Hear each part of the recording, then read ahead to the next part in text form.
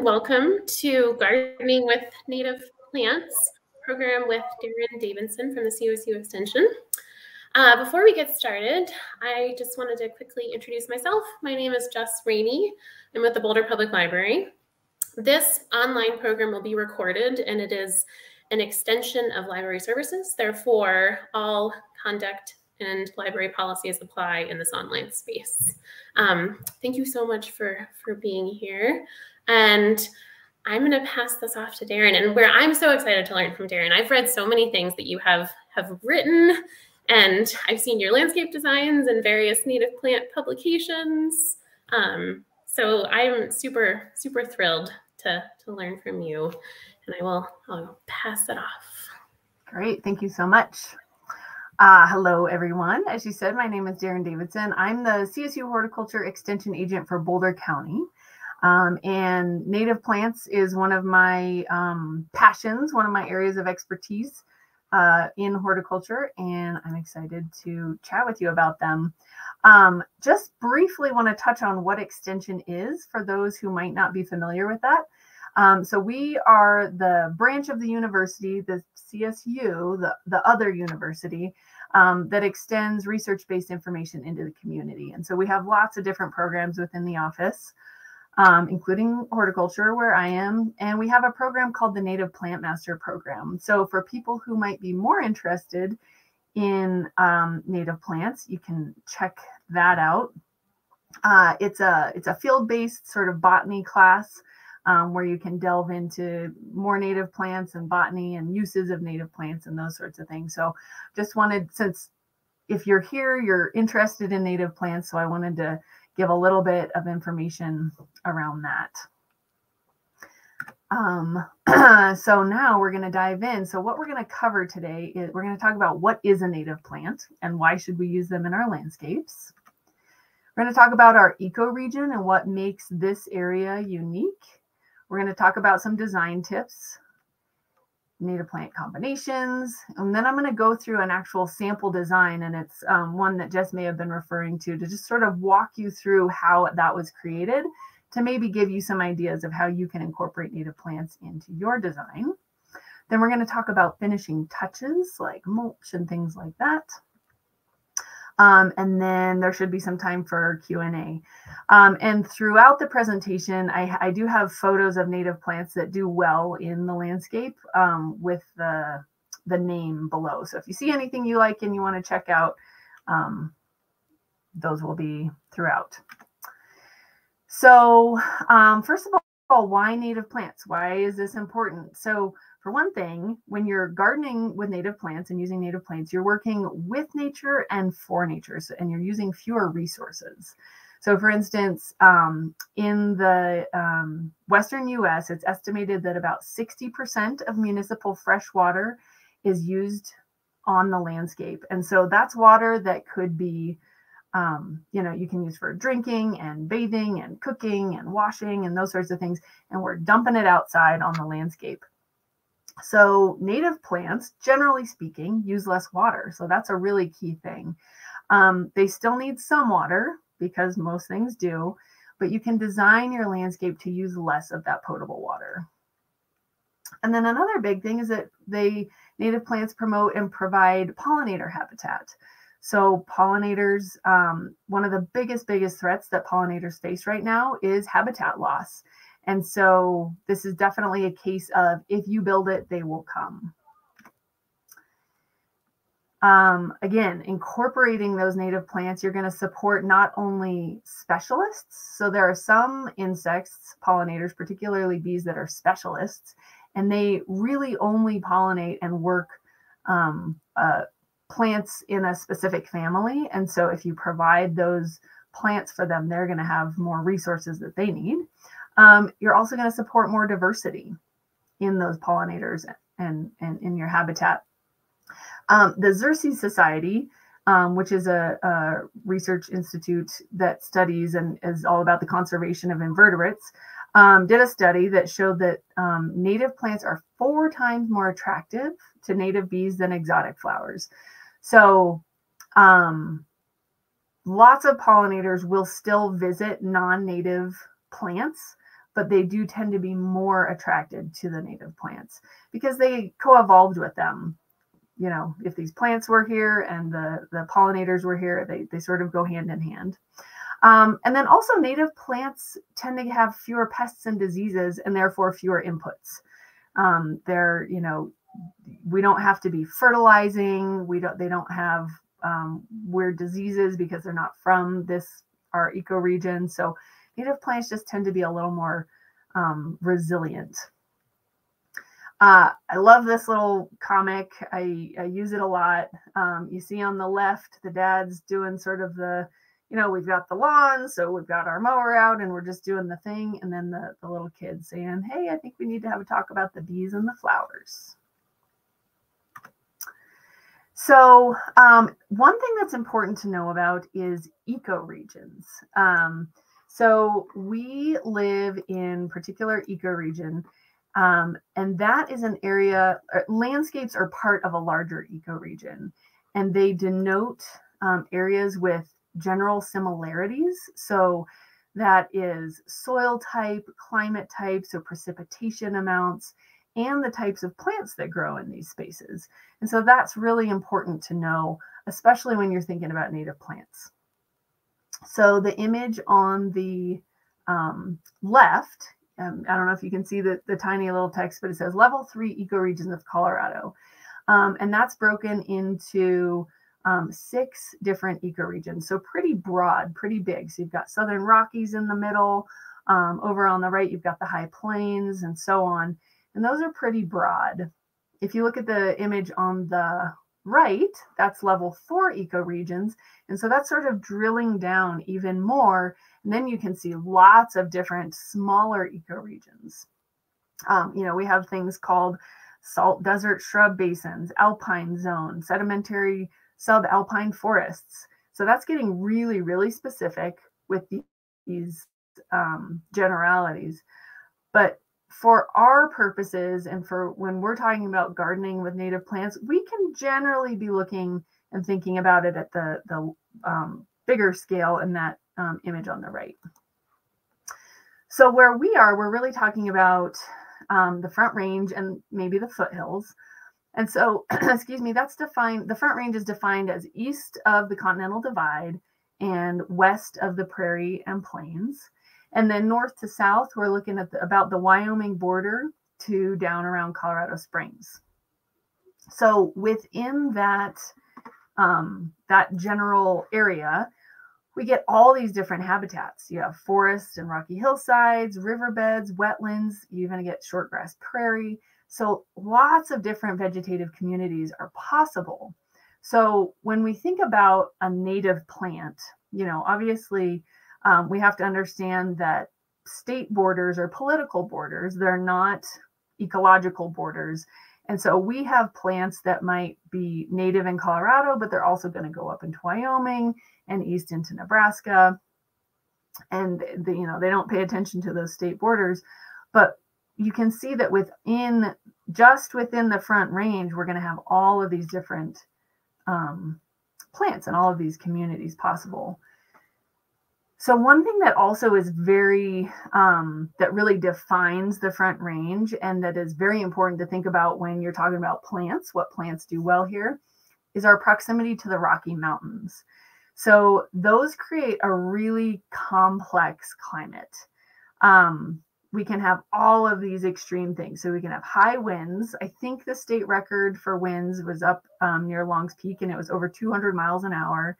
We can have localized really heavy rains, tons of snow, no snow, periods of drought, extreme temperatures.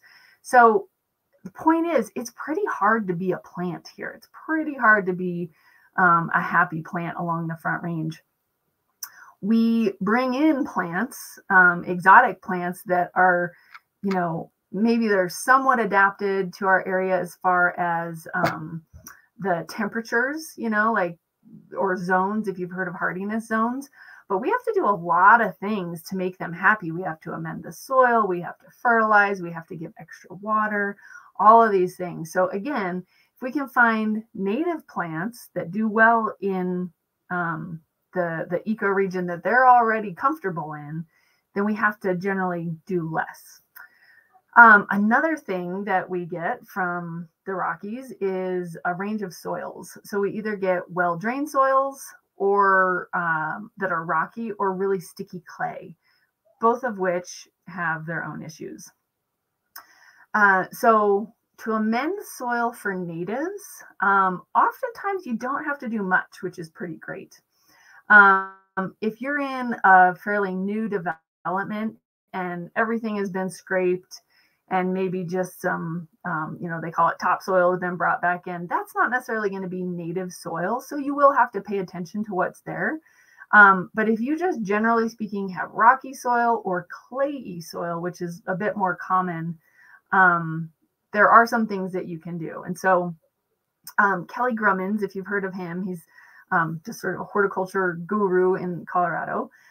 He has this sort of recipe. So if you have a mostly clayey soil, like 70%, you can incorporate in 10% wood-based compost and 20% small aggregate or crusher fines. And you incorporate that really well into your soil, and it's going to make a much nicer, more inviting soil for your plants to live in. If your soils are really, really compacted, either just from general, people walking on the yard a lot or construction, you want to loosen it pretty deeply, at least like 1 to 2 feet, and really kind of amend it nicely. If your soil is really gravelly or sandy, or if it was scraped off because it's a new development, adding organic matter can improve the overall tilth, we call it, or the nutrient holding capacity. So you may need to do some soil amending depending on what you have. But again, with native plants, they tend to be able to handle our native soils better than introduced.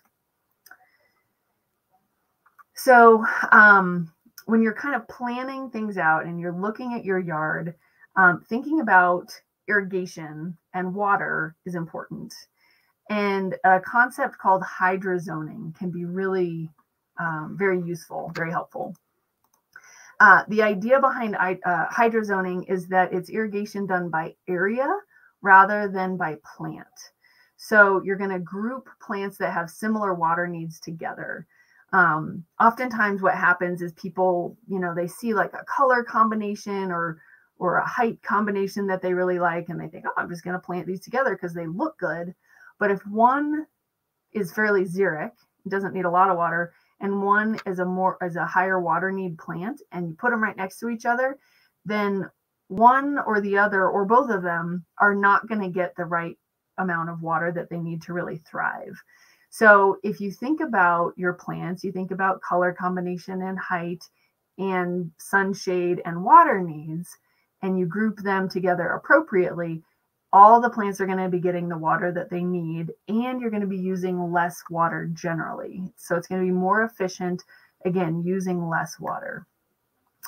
And I should point out, if you have plants that they really take a lot of water, but you absolutely love them for whatever reason, then by all means, you should still keep those and baby them and give them what they need.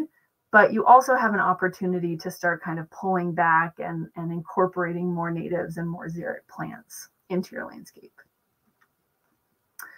Next, you want to think about microclimates. So these are just sort of like broad general things to be keeping in mind. And then we're going to get into more of the plants. So microclimates, when you're designing a garden or designing a yard, you can really play a lot with microclimates. And a microclimate is basically an area within your yard that has a slightly different climate than the larger area. And so your house creates microclimates. So if you think about the east side of your house is going to have nice, gentle morning sun, whereas the west side of your house is going to have that really harsh, hot, blazing western sun in the afternoon. Two very different microclimates. So taking that microclimates into consideration, you can choose your plant palette based on what those conditions are. You can also create microclimate, or plants will create different microclimates for each other. So that's another thing to keep in mind. And you can do this with berms or rock walls, whatever structures you might have. So just, again, it's another thing to kind of think about when you're thinking about your whole landscape. Now, it's really important to know that if you're new to gardening with native plants, excuse me, they can be incorporated into an existing landscape. It is not an all or nothing situation. Sometimes I think people get a little bit intimidated and they think, oh, I don't have a single native plant. What do I do? How do I start? You know, as things die off, as things need to be replaced, you can perhaps choose a native plant in whatever you're replacing. Or if you're redoing a whole area of your yard, that's where you can choose native plants. How to use them. Another thing that comes up is people think, oh, I like the idea of native plants. I want to support pollinators and get more biodiversity, but they're really messy. Like, I don't want my yard to look wild, or my HOA has rules and things have to be really neat and tidy. So you can do that with native plants. They're just plants, right? So they might have a different look than something that's more traditionally considered a landscape plant that's an exotic, but they're still just plants, and it's all in how you design with them and how you treat them. So essentially, in our yards, in our landscapes, we're creating an abstraction of nature, and that can be naturalistic and kind of wild, or it can be very formal. These photos here are all from the Lady Bird Johnson Wildflower Center, which is a botanic garden in Austin, Texas. I used to work there as a horticulturist there, and they use nothing but native plants. So they're really celebrating the native plants of Texas. And so all of these pictures, these are from what are called the homeowner inspiration gardens.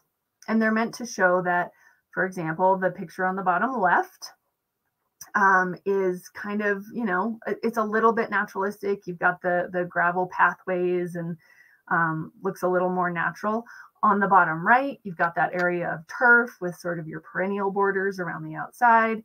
And then the one on the top right is very formal, and that's accomplished through the geometry, that strong geometry of the pathways and the hedged plants. And so you can do the same thing with Colorado plants. So it's all in how you design it and sort of treat it. So lawn alternatives are something that people think about a lot, especially if you're kind of in the mindset of, I might want to switch over to some natives. You can definitely convert your lawn to a native grass lawn. You can, of course, get rid of your turf altogether and just have perennial beds and shrubs and trees. But one thing to try out or to think about and research is using buffalo grass. You can do that. Some people will do a blue grama buffalo grass combination mix. If you do plant buffalo grass, we recommend that you order plugs and plant plugs rather than planting by seed. You can plant by seed, but then you're going to get male and female plants. And when you plant by plugs, it's going to be sterile, and you're only going to get the males. And that's more comfortable to walk on. So the females create these little burrs that are kind of uncomfortable to walk on. It's still going to fill in and creep, but it's just a little softer and a little more turf-like. And again, this can be a pretty big job. So you can start small. Just pick a small area and see how it goes. Like I said, you can completely get rid of your turf if you want. Lots of people do patios with like flagstone, that sort of thing. Some people will plant things like creeping thyme in between those pavers, but you can also use a native plant instead of something like thyme. So here we have pussy toes, Antonaria parvifolia. It has the same sort of habit as creeping thyme. It'll fill in those little gaps and it gets cute little flowers. So again, you can use native plants just about any way you would use an exotic plant. All right, so if you're thinking about your planting plan, a lot of the principles that apply to general garden design also apply if you're using native plants. So you want to think about seasonal interest, so your bloom time, especially if you're working to support pollinators, then you want to have things that bloom as early in the season as possible. all the way through the summer and as late into the season as possible, because you're trying to support those pollinators that are there all season long. So if your garden is just blooming like crazy and really beautiful in the spring, you're going to attract a bunch of pollinators, a bunch of wildlife to your garden. And then if none of your plants bloom for, all of July and August, and then it starts back up in September, you've essentially drawn all of these pollinators in and then sort of pulled the rug out from under them. And suddenly they have no resources and they have to go somewhere else. So you want things to bloom as long in the season as possible. And then seasonal interest also just in how it looks all year. So I'm a strong believer that our gardens can be beautiful all year round. There's sort of the idea of in the fall, we put our gardens to bed, and then in the spring, it wakes up again. But you can see these gardens here. If we go clockwise, top left is spring, summer, and then we've got fall. Well, it doesn't quite go clockwise, actually. Go over to the bottom left is fall, and then over to the bottom right is winter. And a lot of our native grasses and shrubs look really beautiful when it's snowy out and in the colder months. So you don't need to cut everything back and clean it up entirely. Another thing is that a lot of our invertebrates need that plant material to overwinter. A lot of them overwinter in leaf litter and grass, dormant and dead grass material. So the more you can actually leave, the better if you're trying to support pollinators. There is a book. I have a few resources that I'm going to share at the end. And one of those is a book from the Xerces Society that I mentioned earlier called Attracting Native Pollinators, I think is the name of it. And it's a great one, and it's got lots of information on how to sort of garden and attract them to your space. Okay, so next you want to think about color. You want to think about plant texture. Again, those water needs, that hydrozoning, exposure, meaning sun or shade, etc.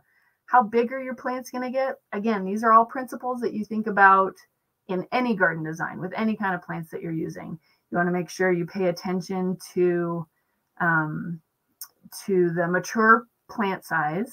All too often we see, maybe it's two shrubs that when they were put in the ground, they were in little, 1 gallon pot or something, and they were small. And the person didn't look and see that they were going to have a 5-foot spread when they were mature. And then the shrubs are growing too close together. They're crowding each other out. There's not as much air circulation, so that can cause diseases and things like that. So really pay attention to the mature plant size. And then function. Do you want to block noise? Do you want to bring in certain sounds? Like a lot of people like the sound of wind blowing through tall ornamental grasses. Maybe you want to visually have a screen, like block out your neighbor's yard or something. So anyway, these are all things that you think about when designing a garden. And then I have maintenance on there because it's important to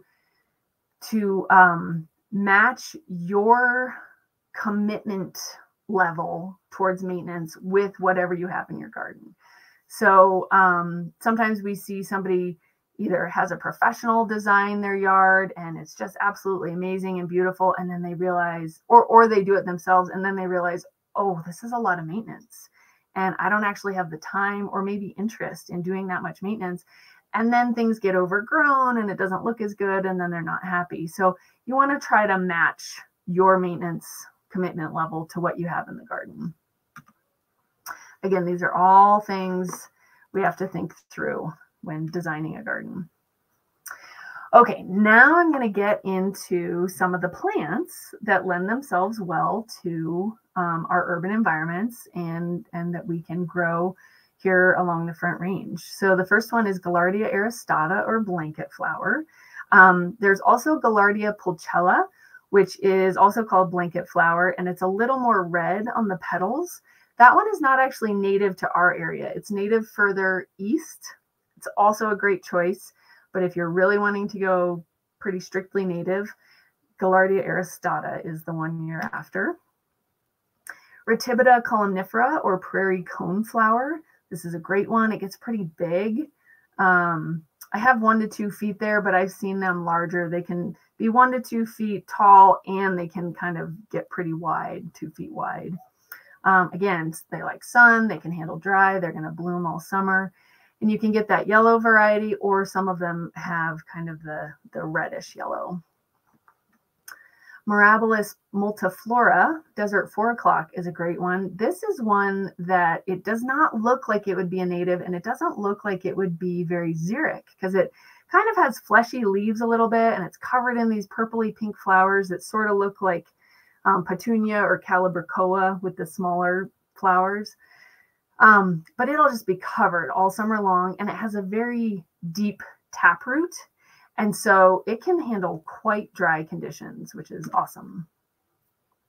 Next, we've got Calero involucrata, or wine cup. This one is pretty popular and pretty common, pretty readily available. Most of the ones that I'm sharing here are pretty readily available. Sometimes we have an issue with native plants where we say, go out and buy native plants and put them in your yard. And then people say, I can't find any native plants. So there are nurseries out there that do carry native plants. And this one is pretty readily available. So wine cup, covered in those magenta flowers all summer long. Spiralcia coccinea, or globe mallow. Sometimes it's called cowboy's delight. This is a dainty little flower that is tough as nails. It will grow in sidewalk cracks and dried out mud. And it's going to bloom it's starting to bloom now actually, but it's going to bloom later into the summer. There are other Spiralcias or globe mallows that are a different species that come in different colors. Like there's a pink and a purple, kind of lavender. But this is the straight native species, and it's this lovely orange flower. Asclepia speciosa, so that's showy milkweed. A lot of people are familiar with milkweed, especially if you're interested in the monarchs and other butterfly species. We are on, we are just on the edge of the migration of the monarch migration pattern. But some people will get monarchs in their yards, and they need milkweed. So you can certainly plant them for that. Even if you don't plant them for the monarchs, other species, other pollinators use them too. I will say, if you live next to anybody with a small acreage or next to an open space, you want to kind of manage these, because they can become, even though they're native, they can become a little bit of a nuisance, especially to people with small acreage that might have livestock, because the plants can be toxic to livestock. So you want to be a good neighbor and kind of choose plants responsibly. Goldenrod solidago, there are several species that are native here. This is a fantastic pollinator plant. Blooms late in the summer, so it's a little trickier to find things that bloom late in the season, but goldenrod is one of the best. And you can see on that image on the bottom right, there's I think you can see my cursor. We have a beetle here, we have a fly, we have a honeybee, we've got a butterfly. So pollinators just love it. Penstemon secundiflorus, sidebells penstemon. This is a beautiful one. It's blooming a lot right now, especially on kind of rocky slopes, rocky hillsides. You can see the picture on the bottom right there. You can see the flatirons in the background, and then that penstemon. There are several penstemons in Colorado that do well, or that are native. That's a really beautiful one. Then we've got gay feather, or Liatris punctata. Again, there are other Liatrises. This is a native. This is another late blooming one. It's really nice to get that pop of purple later in the season. And this is a great pollinator species. Ribes aerium, this is a shrub. So most of what I've been covering is sort of is perennials and herbaceous things. Here's a shrub, woody shrub, golden currant. It gets pretty big, 4 to 5 feet. Whoa, I have 5 to 4 feet. Whoops, but 4 to 5 feet. This one can handle a little bit of shade, which is nice. If you're ever out on a hike, you're going to notice them kind of nestled under or near like a ponderosa pine tree, so they can handle a little bit of shade. And in the springtime, they just pop with these yellow flowers that have kind of a clove scent. They're a great early bloomer. Felusia paradoxa, or Apache plume, is another cool one. These are blooming right now. And these are kind of fun because they get covered in these white flowers, but they'll also have seed heads at the same time. So that's kind of unusual. You know, most things, they bloom and then they go to seed. But these get these wispy little fluffy seed heads at the same time as blooming. And they have a really long bloom season. It's always good to incorporate some grasses into your design. This is Bouteloua gracilis. This is blue grama. It's our state grass, Colorado state grass. The straight species, what you might use if you're going to incorporate it into a lawn, is pretty short. It's maybe 12 inches. But in a dry year, it might be more like 10 inches. But there is one cultivar called Blonde Ambition that's used a lot, and that's like 2 feet by 2 feet, and it gets a really pretty kind of straw blonde color. Really popular, really pretty seed heads. Schizocarium scoparium. This is little blue stem. This is a fantastic plant. There are several cultivars of this one. I'm trying to think of some of the names of the cultivars, and I can't think. Standing Ovation, I think, is one, but this one starts out really kind of a bluish green. Some of the cultivars are a little more purpley green, very upright bunch grass. And then these photos are from the fall. They go to seed and they turn sort of a rusty fall color, which is really nice. And then it's good to have some tree options. So on the left, we've got the Rocky Mountain juniper, and on the right, of course, we've got the blue spruce. Colorado blue spruce is our state tree. So that is just a handful of plants. There are many more options, of course. At the end, I have I describe where you can find some resources on the CSU Extension publications page. I don't know if somebody, Jess, maybe wants to link that in the comments, but if you go to CSU Extension and then publications, there's a choice to choose native plants, and there are a bunch of different plant lists that you can choose from. Okay, so back to designing. So simple landscaping, a few things to keep in mind. We want to plant in layers. So in nature, plants kind of grow in layers. We've got sort of structure with trees and shrubs, and then moving down, you've got perennials, grasses, and ground covers. From the design perspective, you always want to plant in odd groupings. That's more attractive to the eye. So 3s, 5s, or 7s. Once you get above 7, nobody's going to notice. So, you know, you can plant however many. But if you have 2 of something or 4 of something, it just sort of looks weird to the eye. So, and then again, pay attention to that bloom time. That's really important. Okay, so I'm going to now walk through a sample planting design.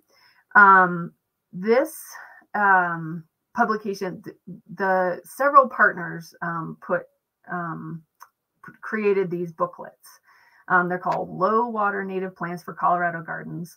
They're broken into 5 regions. There's Front Range and foothills, there's plains, there's mountains and above 7,500 feet, there's Western Slope, and there's one more. I can't remember, but you can find these in PDF form on the Colorado Native Plant Society website, or the CSU Extension website has them too.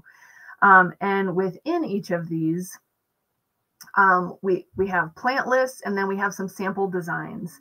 And it's sort of like, if y'all are familiar with Resource Central, it's kind of like a plug and play sort of thing. You don't get the plants like with Resource Central, but you could take the list to a nursery, say, these are the plants that I need, buy those, and then you can put them in the design. So I'm just going to walk you through one of the designs. So in the back corner, we've got Amorpha canescens. This is lead plant, great native shrub. It's a legume, so it fixes nitrogen, which is good for other plants. And it gets these really pretty purple spike flowers. They're blooming right now, and they'll go later too. And then it has bright orange pollen that is very visible. So that orange and purple combination is really pretty. So that's kind of the anchor in the back corner.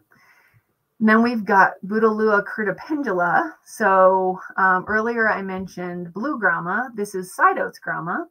So another really lovely native grass, kind of anchoring it on both sides there in the garden. Berlandiera laurata. This is chocolate flower. Chocolate flower is a really fun plant, native plant. It smells like chocolate, especially when the sun is hitting it and it's had a chance to warm up a little bit. I think it smells like a Hershey's milk chocolate bar. Not dark chocolate, not another brand, Hershey's milk chocolate. But on top of the lovely smell, it's also a really pretty plant, really tough, very xeric, and blooms all summer long. Then moving to the middle, we've got Artemisia ludoviciana. So this is prairie sage. When you're thinking about garden design, it's good to have some areas that actually aren't blooming. So they're sort of like filler plants. So the grasses can do that. And then something like an Artemisia can do that, where it's lovely, but it's just gray. Or you can also accomplish that with like rocks or boulders or other kind of breaks in the design. And it kind of gives your eye a chance to rest. And it looks a little more naturalistic rather than just having packed wall-to-wall blooming things. So prairie sage is a great one to use for that. Then we've got yarrow, Achillea millefolium. In the design, it shows yellow, but really it's a white flower. Yarrow, you can find yarrow in lots of different colors, but the native is white. This is a plant that can handle some moisture, or it can be quite dry. You can see on the images there, skippers and butterflies really like yarrow. They have a nice landing pad for them. Then in the middle, we kind of drop down and have a shorter plant. This is Eriogonum umbulatum, or sulfur flower.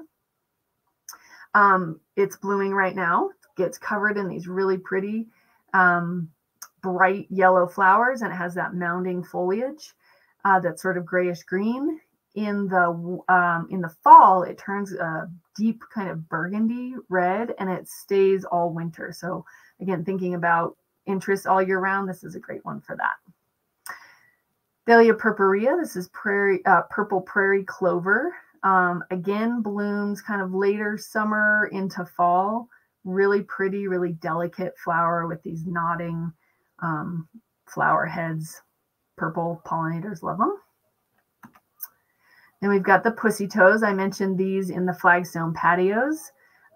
It's a ground cover, creeping ground cover. It gets those cute little pinky white flowers. Can handle really dry, can be sun or part shade, which is nice.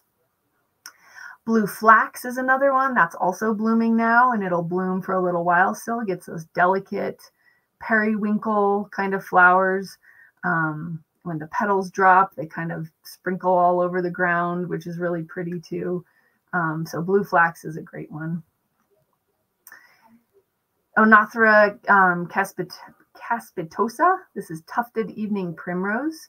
So we have a few different primroses native here. This one is kind of pinky white. Again, blooms in the summertime, kind of a lower, it's not a ground cover, but it's a lower plant. Likes full sun, can handle really dry conditions. This is one of those that is great because it can handle really dry, but it's got this big showy flower. Sometimes things that are really xeric, they're not going to expend quite as much energy on their flowers because they're trying to conserve everything, but this has a nice big showy flower. And then penstemon virens. So I mentioned another penstemon earlier. This is blue mist penstemon. Really pretty kind of bluish lavender color. Doesn't get too tall, and it's blooming. It blooms early summer, and it can also handle a little bit of shade if needed.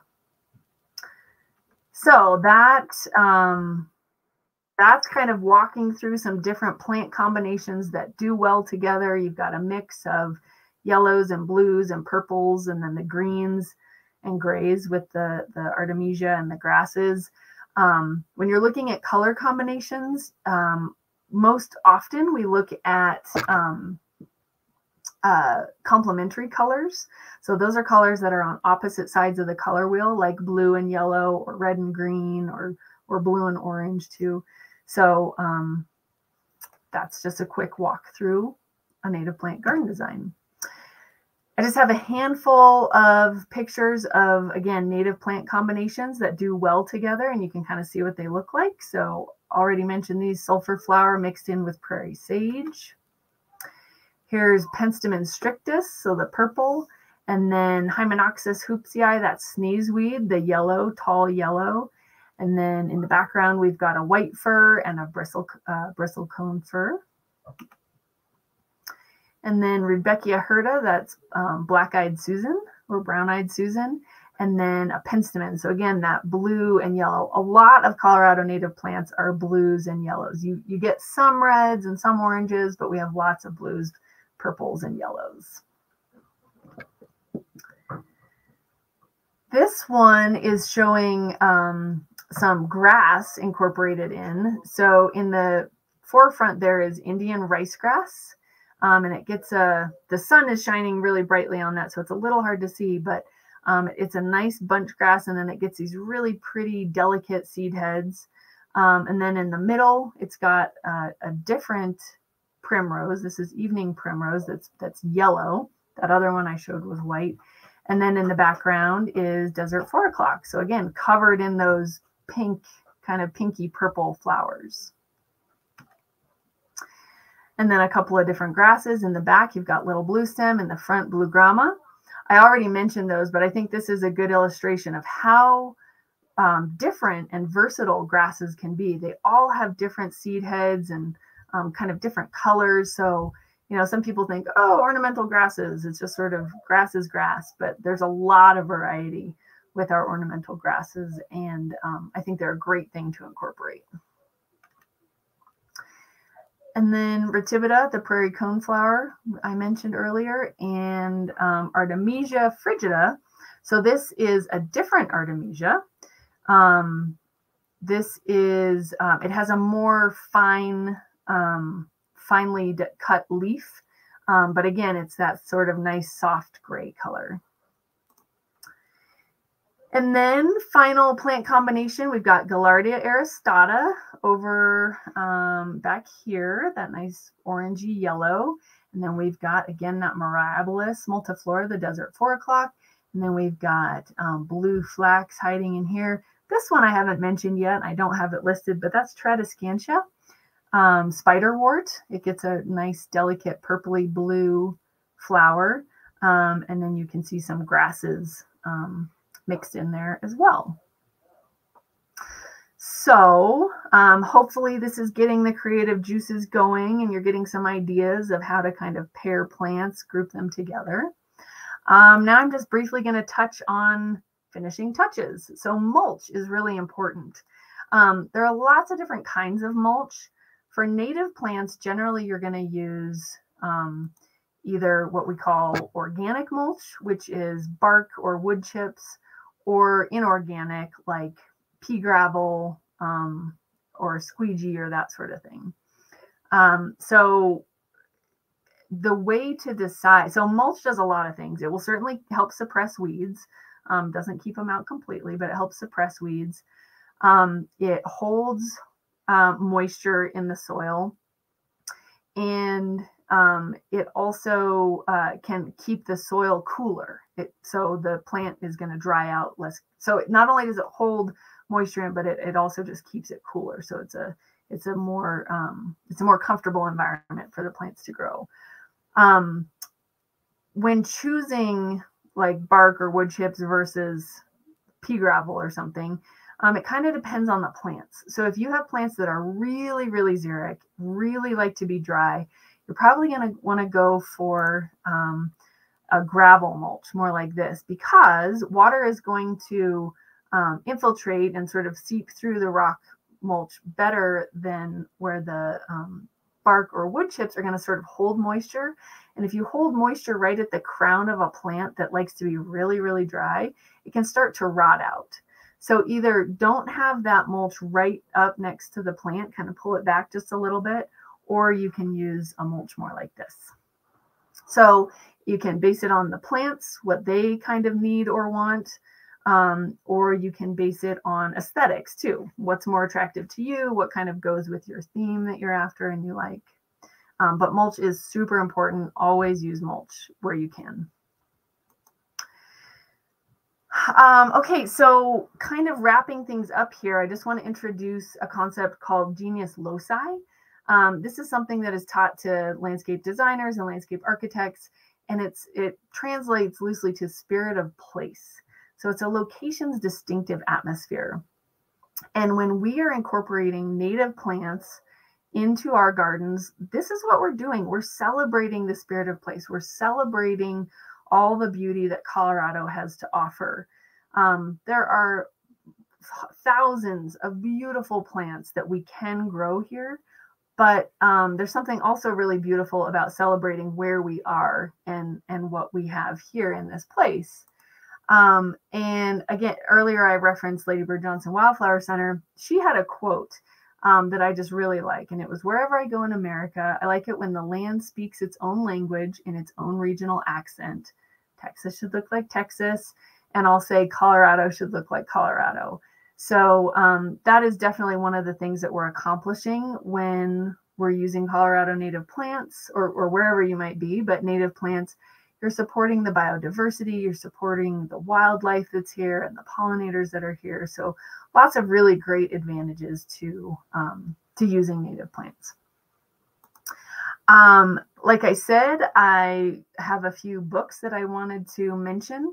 I think the links have been put in the chat, or the comments. So go ahead and look at those. But if you haven't heard of Doug Tallamy, you should definitely look him up. He wrote a book, gosh, I don't know, it's over 10 years ago now, called Bringing Nature Home. And this hit home for a lot of people. And he talks about why it's important to support local and native flora and fauna. And it's a really well-written book. It's a really easy and good read, and lots of really great ideas there. He's written other books since. Another one is called Nature's Best Hope. So that's a great one to read, especially if you're interested in kind of learning more about why we want to be planting native plants. I included a Sand County Almanac by Aldo Leopold, just because this is all about the land ethic and how we interact with the land around us and how we sort of treat the land and celebrate the land. Is it ours, or are we, living and working it sort of in sort of a symbiotic way, so just how we appreciate the land. I mentioned Attracting Native Pollinators from the Xerces Society. Again, that's full of lots of good information on how to attract native pollinators, what you can do in your garden. And then The Forgotten Pollinators is an interesting book. And that one by Stephen Buckman and Gary Paul Nabhan, that is really all about, we have these very charismatic, we've got the bumblebee and the honeybee and the monarch, but there are many, many, many other pollinators.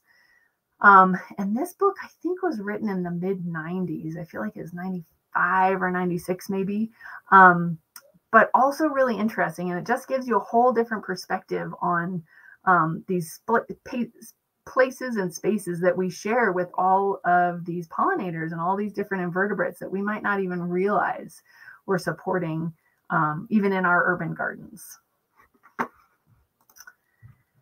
And then finally, I've got those CSU Extension publications. So again, if you were to Google CSU Extension, somewhere across the top, there's something called publications that you'll look at. And then you scroll down and we have everything from irrigation to livestock to, extension covers a lot of things, but we have a section on native plants. And if you click on that, you'll see this list. And so you've got native grasses. You can see all those native plant gardening guides with the sample designs. their sources of native plants, so some of the different nurseries that carry them and things like that. So again, if you're sort of gathering resources and trying to find more information and more plant lists, that's another good spot to go. And then I'm just going to do a quick plug. Again, if you are really getting interested in gardening with native plants, there's a conference every February called the Landscaping with Colorado Native Plants Conference. I'm on that planning committee, and this is going to be our 8th annual. So it's Saturday, February 25th, 2023. With COVID, in 2020, it was in February. And then everything shut down in March. So we snuck that one in. And then we did 2021 and 2022 were virtual. We're doing it virtually again for 2023. Then we're hoping to be back in person. But it's great. We have 2 different tracks, a new to natives with some of the more kind of basic entry level information, and then knows the natives for people that kind of want to sink their teeth in a little bit more and maybe already have some knowledge and some experience with native plants. So just wanted to put that on everybody's radar. The tickets to, we're in the planning stages right now. Registration usually goes live in December. So you can just keep your eyes and ears open for that if that is of interest. So with that, the formal presentation is done, and I can take any questions that people might have. Thank you so much, Deryn. That was amazing. Yeah, my pleasure. I learned so much.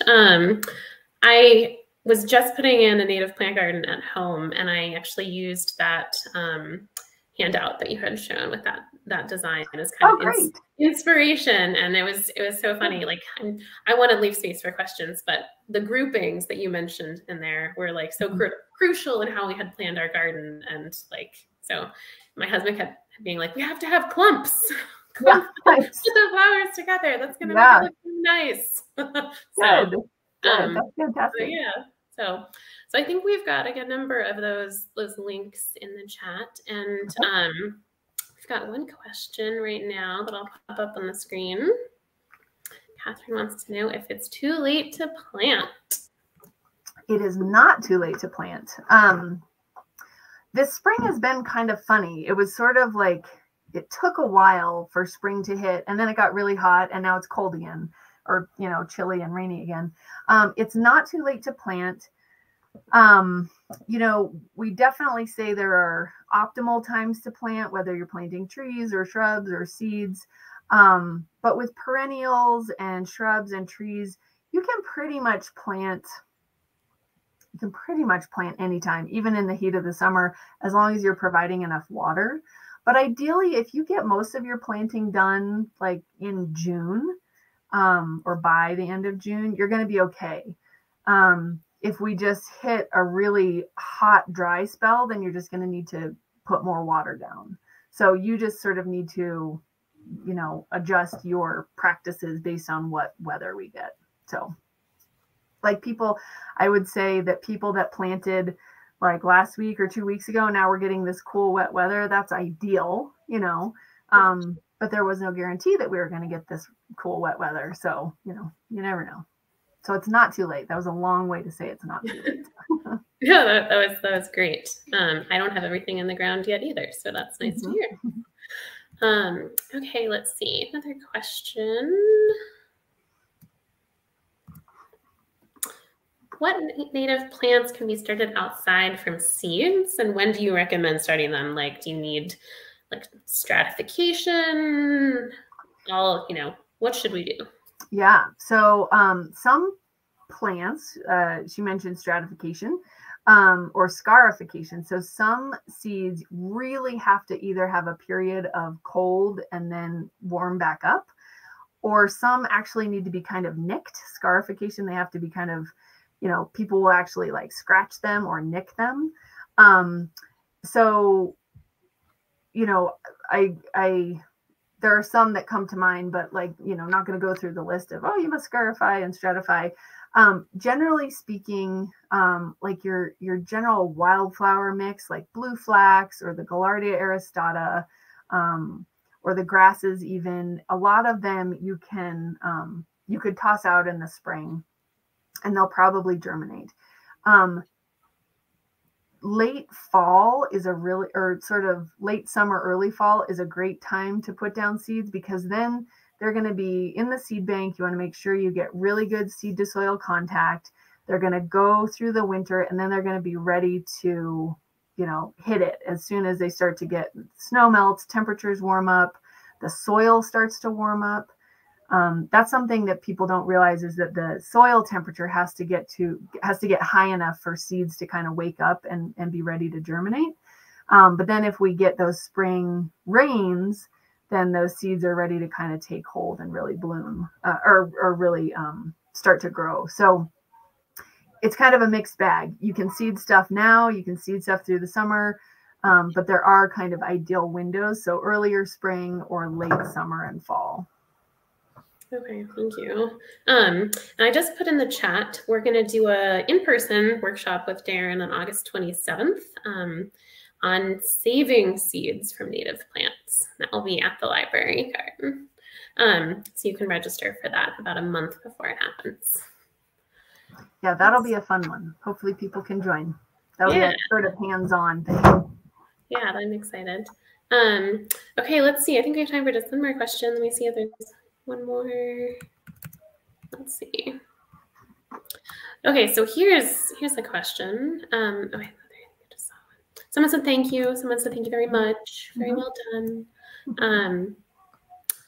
How about your thoughts on weed barrier fabric? If someone's putting in a new garden, they're ripping up their grass, what are your thoughts on weed barrier fabric? So my thoughts, and generally speaking, what best management practices are now, is to not use weed barrier. It was the common practice for years and years and years. You can still buy it, people still use it, but it really tends to be more trouble than it's worth. It's always kind of flipping up at the edges, and people are, putting rocks or mulch or trying to tuck it in. And it really doesn't do what we hope it would do. It will keep weeds down for a while. It definitely will for a while. But it can also get kind of clogged up with dust and dirt and not allow water to infiltrate. So you're sort of creating, it's a weed barrier, but it can also be a moisture barrier. And a good layer of mulch is going to be just as effective. I've heard people say, oh, well, but it's, so when dust and dirt start to blow in over the years, weeds will grow on top of the weed barrier fabric. And people say, well, it's a lot easier to pull the weeds if there's weed barrier there, because the roots can't get down in there. So, okay, that's true. But that's not enough of an argument, because there are more negatives than there are positives. So it can stop water from infiltrating in. It's a pain to get it installed and to keep it covered. So best management practices now are to not use weed barrier. Okay. Yep. That makes sense. And I'll just quickly follow up. If you already have it in there, that's okay, but you can slowly but surely start to take it up and start to remove it as you're redoing areas. It's such a pain when it has started to disintegrate and is stuck in the ground. Yep. Yep. It gets all fibrous. Yep. All right. Well, I think we are just about out of time. I think I see one more thing. Great. Yeah. So I think we can kind of wrap up. Thank you so much, Deryn. This was wonderful. I am really looking forward to the native plant seed saving program. For those that are watching, if you don't know, the main library just last year installed a native plant demonstration garden in one of our courtyards. That's where we'll be holding the seed saving workshop at the end of August. So thank you so much for sharing your knowledge and expertise tonight, Deryn. I also want to thank the Boulder Library Foundation, which funds the vast majority of the programs at the library, including the one this evening. So check them out. We've got their link in the comments. And then I want to thank my coworker, Julian, who's been behind the scenes helping with the engineering of the broadcast and the chat. So thanks, Julian.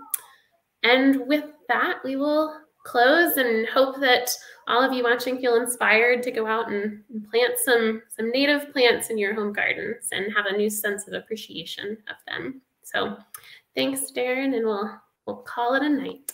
Okay, thanks so much for having me. Bye, everybody.